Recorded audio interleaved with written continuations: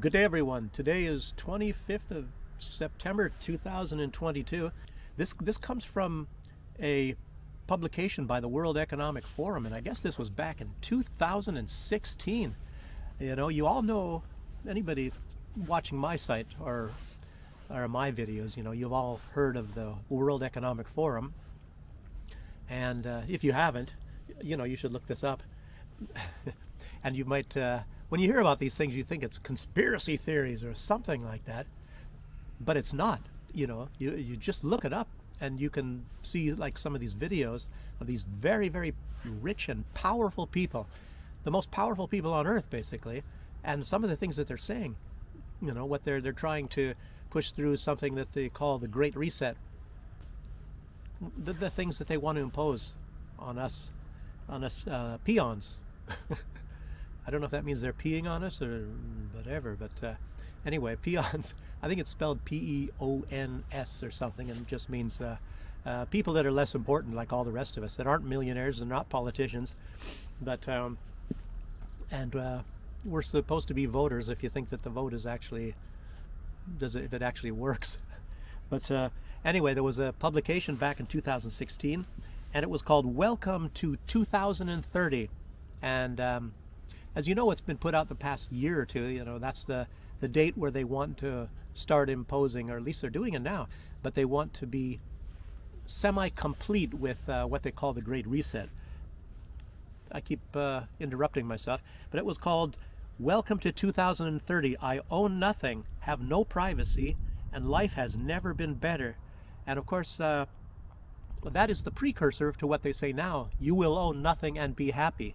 So let me repeat again. It's called "Welcome to 2030. I own nothing, have no privacy, and life has never been better."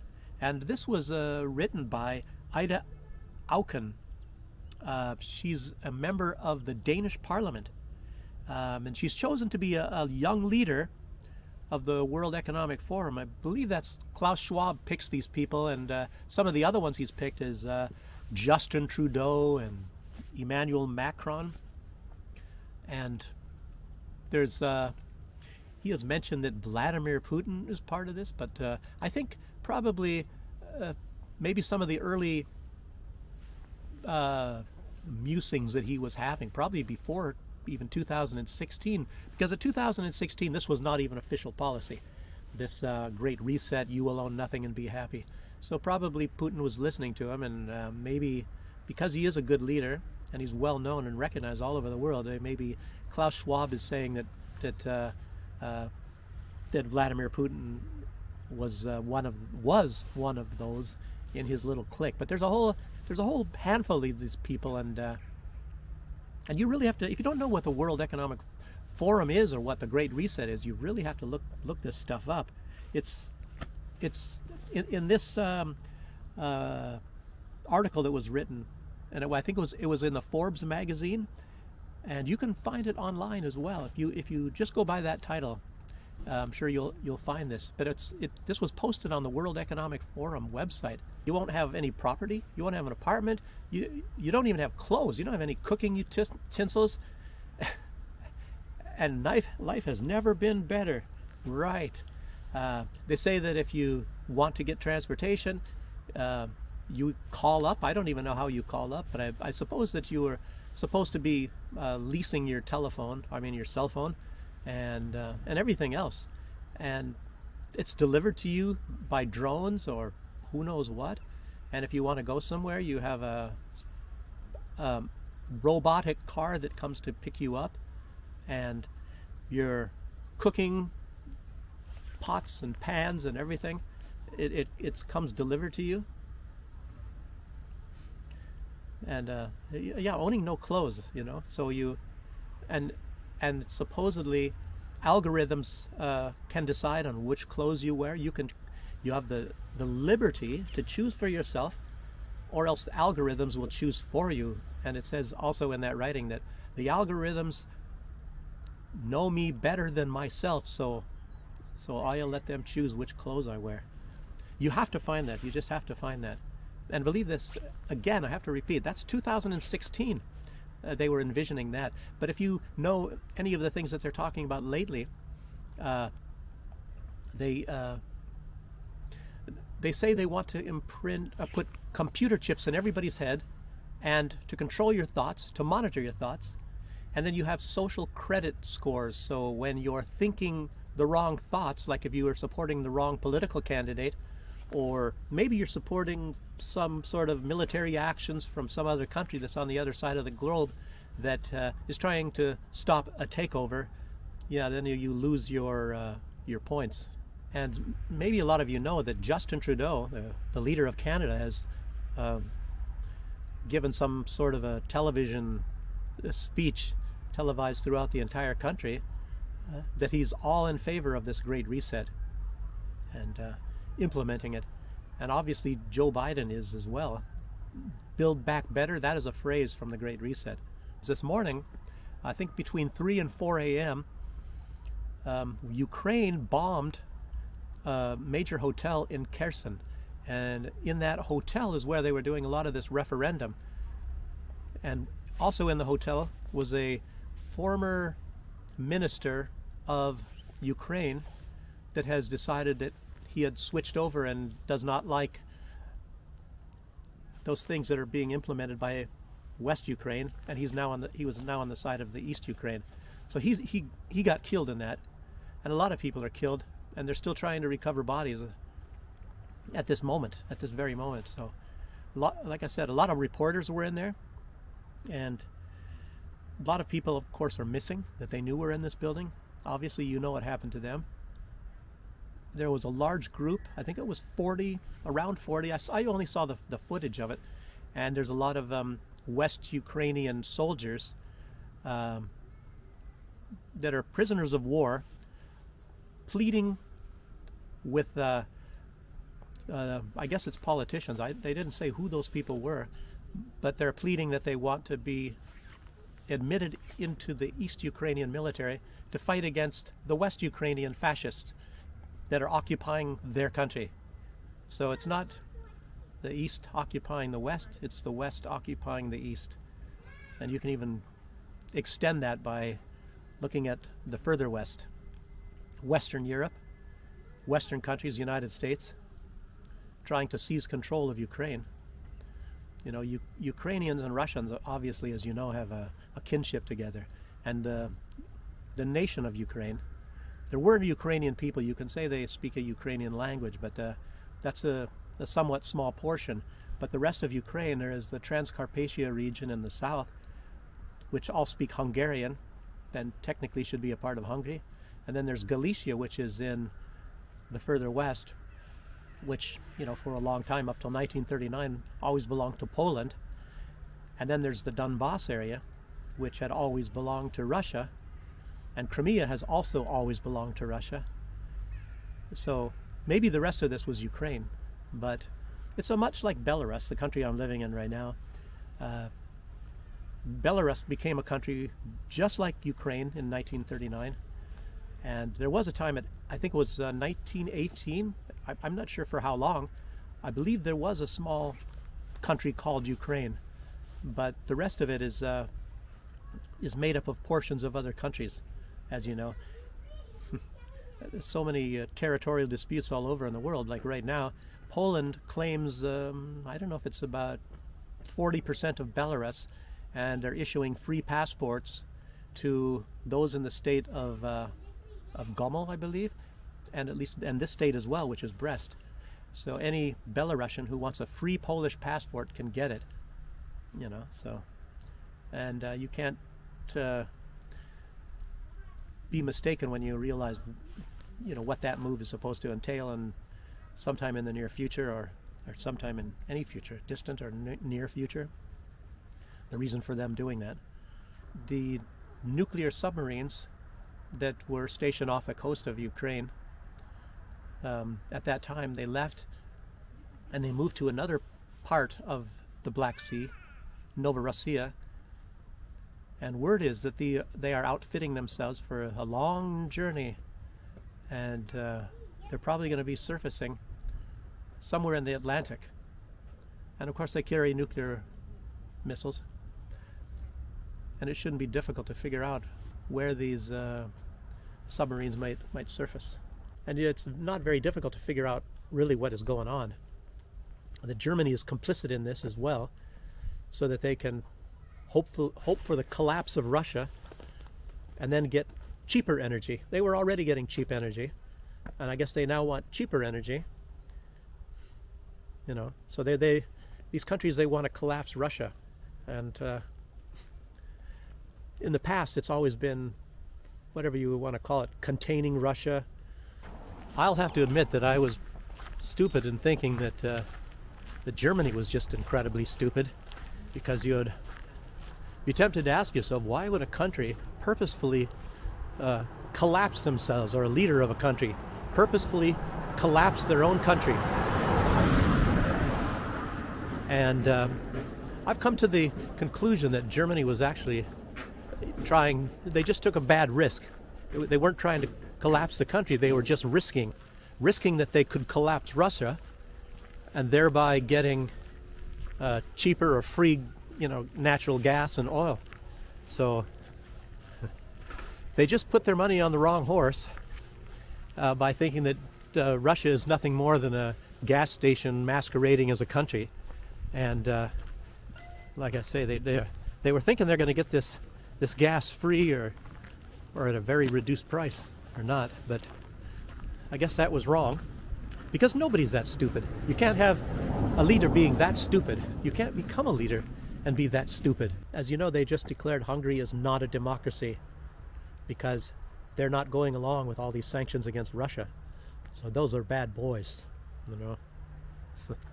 And they're trying to get rid of Viktor Orban. I think Victor is his first name, but anyway, the president of Hungary, they're trying to get rid of him. And he's probably going to maybe start up a referendum in the near future to see if Hungary wants to get out of the European Union. They're withholding money from them. I think there's a 7 billion euros of their own money, and they're withholding it from Hungary. A bunch of nice guys. I guess that's what you call democracy. You know, you don't have a freedom of any opinion. You know, you do as what we tell you to do, and that's democracy.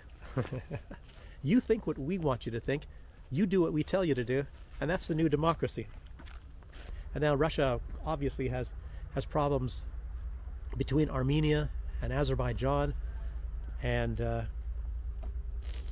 I think it's Turkmenistan is also. It's the U.S. trying to start up all sorts of problems on Russia's border. And of course Georgia, they're supposed to be having some referendum to decide on if they want to go to war against Russia or not. Well, it happens all coincidentally at this time. And Finland now joining NATO. And if you look at the past of Finland, Russia defeated them. They were on the side of Nazi Germany in World War II, as was Ukraine, of course. Very odd that Ukraine and Finland seem to be something against Russia today. But anyway, they signed a treaty, and they said that they agreed to stay neutral. Russia actually had the entire country and gave that back to them and said you're allowed to be self-governing, and in return you must sign papers to agree that you will be perpetually a neutral country. And why a country like Finland that has neutrality, never have to worry really about anybody attacking them, why would they all of a sudden decide not to be neutral? And more about the situation there, what's going on in the world. If you look at Germany, they're still doing everything they can to collapse their own economy. Why, I have no idea. They I guess they believe, I think they're Olaf Scholz, the leader of Germany, is supposed to be making a trip to I think it's Qatar this week, believing that they're going to sign a gas deal, I guess, natural gas, because otherwise Germany's in big trouble. And it's like I believe that they do have enough gas, because they are getting trickles of gas anyway all the time coming in. But I think it's the scarcity of the gas causes the price to be so high that people are going bankrupt, and then they're going to have to print more money and pass it out to people so that they can afford to pay their gas bills, which I've heard are 300% higher now than they were last year. And printing more money, as you know what that does, is that causes more inflation. Well, that is inflation. You know, having more money, you know, active in the economy is inflation. If inflation is not necessarily yet, the price is getting higher, but that's always a consequence of it. I guess that's the real definition of inflation, is just an increase in the supply of money. So prices are going to be going up even more. The euro is probably doomed to collapse. And if you saw the Rand Corporation documents, that's the whole plan. You know, the United States is out to try to collapse both Russia and Europe all in one fell swoop.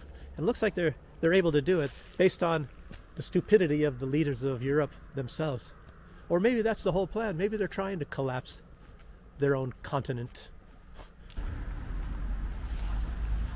As I say, I'd like to thank anybody that's watching my videos, give me some views and putting likes. By the way, yeah, don't be shy. Press the like button and subscribe. I'm not out for any money. I'm just trying to say my side here. You know, there are things sometimes that I know about here that maybe other vloggers don't know. That happens once in a while. So just like the attack maybe this morning on that hotel in Kherson, I'm sure other people are going to be reporting that. But I heard about that a little bit earlier than most people. I guess soon right after it happened. And you know, those people that died, a lot of journalists died. You may not hear about that at all in Western news. Oh, by the way, did you see that missed interview, I guess you'd call it, with Christiana Amanpour and the leader of Iran? Of course, there probably never was any interview agreed upon by the president of Iran, but they, you know CNN, they probably staged it all, and they show Christiana Amanpour sitting in a chair, and the chair sitting right across from her is empty. What a bunch of staged propaganda. You know, you can't expect anything more from CNN. It's absolutely amazing. You have to see that. You have to find out. And then they're talking about, what was it? They're showing some sort of a riot. I can't even remember what that riot was supposed to be about. Oh, it was about some woman supposedly that wasn't wearing a headscarf, and supposedly she was in prison and the authorities killed her. Yes, it was a very, very serious crime not wearing a headscarf, you know, and that they killed her for that, you know. You just cannot believe this stuff. You can't believe the crap that CNN comes up with, you know, as if that's a... But then all these people, and these having these riots, you see cars on fire, and these people aren't wearing any kind of mask, so you see who they are, and they're throwing stones or whatever the sort of the deal is. And you know how easy it is to find out who these people are that are doing far, far worse than not wearing a headscarf or something like that. You know, they're maybe smashing buildings or something. And who knows? It's probably not even on Iran, and it's probably not even this year. You know, for all I know, it was in Mexico. Mexicans look like Iranians for a large part. So you don't know anything. I don't know. You know, we're not there. CNN, they've been caught staging so many things. I think they had it was supposed to be in Iraq. They had a siren go off as if there was a chemical attack, and they put on masks. It was the reporters from, I think it was CNN. I'm not sure which one of these fake news channels, but they're putting on these masks, and it turns out that was in Florida, and they just staged it all. I believe it was even in a studio. One of them was in a studio. Really, really incredible stuff. So, but anyway, I don't have that much more to say. I actually probably would come up with a lot more to say, but I'll end up soon here. And you know, try to use whatever assets you have and make some wise decisions to protect yourself. You know, a lot of these crazies, especially in the West, you know, they're not really they're not really crazy here. You know, there's nothing really weird going on here. It's like, you hear about this stuff in the West and they're acting, I don't know, you know, we might get some crazy things here if old Joe Biden or some of those people decide to drop nuclear bombs over here. And like Putin said, and of course they misconstrued it all, is that he said that he would not use nuclear weapons unless somebody else used it first on Russia, or that is an imminent threat of a major attack upon Russian soil or something like that. So, and he said it's not a bluff, but you know, it's frightening anyway. It's probably a lot closer to a nuclear war right now than it was at any time during the former Soviet Union time. The USA just keeps pushing. I guess you could say poking the bear. You've got to poke the bear, keep poking the bear till you get a reaction out of him. Well, you know, they got kind of a reaction now, but what happens when the bear gives you a real strong reaction? And it looks like that's what they're trying to do. They're trying to provoke China in Taiwan, and now they're trying to, what are they doing? Nobody knows what they're doing. I guess they're trying to look like they're tough, and they think nothing's going to happen, and they can do this with impunity and get their way. You know, obviously, like I said, one of the major goals is to collapse Russia, you know, and they've been doing this for a long time. And like I said, in history, you know, they started this. Europe started this. You know, there was no European Union, of course, and I think it was the year 972, and you know, they set up marches like the Northern March and all. I mentioned this in another video, so I shouldn't go on to it. But anyway, that was to keep the Slavs out of Europe. And I also have mentioned that they don't like the Ukrainians at all. I think they probably hate the Ukrainians more than they hate the Russians. But the Ukrainians right now are being used as useless idiots, unfortunately. And it's a sad thing. These rich oligarchs and politicians in Ukraine, they're just going to retire to luxurious lives in places like Israel. And that's another thing. It's very strange that this ideology, they hate the Jews, but yet they have Jews that are part of the ideology, and they fund the ideology in Ukraine. You know, very strange, you know. I don't even want to get into that or make any kind of predictions why this is going on. You know, a lot of you can have your own opinions. You may know a lot more than I do. But anyway, let's leave it at that. And till next time, I hope you subscribe and like, and we'll see you then. Bye.